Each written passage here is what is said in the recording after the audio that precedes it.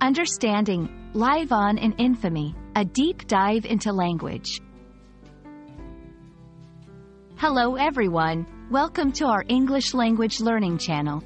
Today, we're going to explore a fascinating phrase, live on in infamy.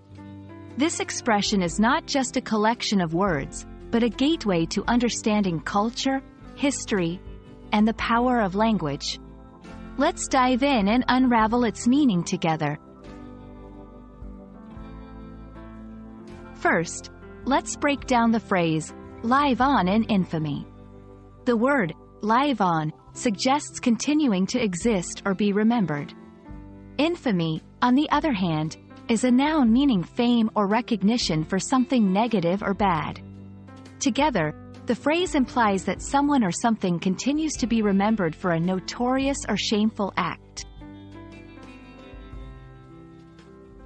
Understanding the historical context of a phrase can enrich its meaning. The phrase, live on in infamy, is often associated with President Franklin D. Roosevelt's speech following the attack on Pearl Harbor in 1941. He famously stated that the date would live in infamy, marking it as a notorious moment in history.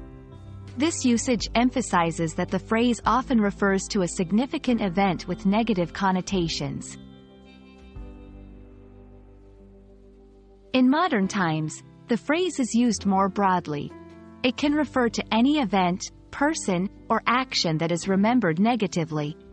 For example, a scandalous political decision might be said to live on in infamy.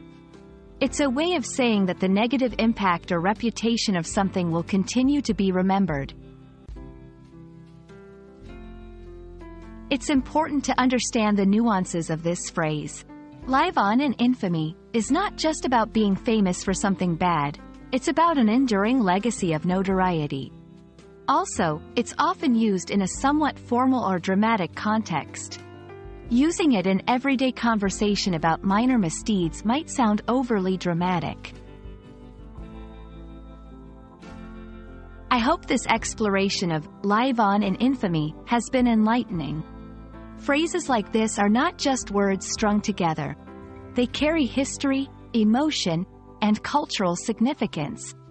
Remember, language is a living, evolving entity, and understanding its nuances can enrich your communication skills.